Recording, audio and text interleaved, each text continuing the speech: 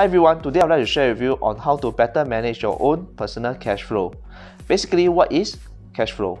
Cash flow is the net amount of cash and cash equivalent being transferred into and out of your bank account or your business account. Cash flow are split into inflow and outflow.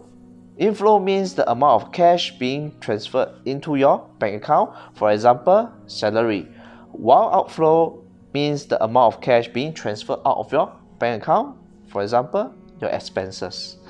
So a healthy, good cash flow is to maintain positive cash flow in your bank account every month, while a negative cash flow means you are either overspending or over borrowed money, which your money inflow cash is not able to sustain. So in order to maintain a monthly positive cash flow or to increase your cash flow, you should always come up with a budget list of fixed expenses, for example, your utility bills, and variable expenses, for example, eating in restaurants or traveling, etc. So we always need to ask ourselves these questions. Is there any expenses that is redundant? Are we overspending on unnecessary stuff? Or is there any expenses that we can actually cut or reduce?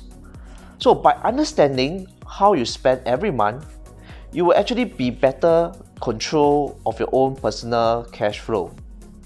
I might. See you next time.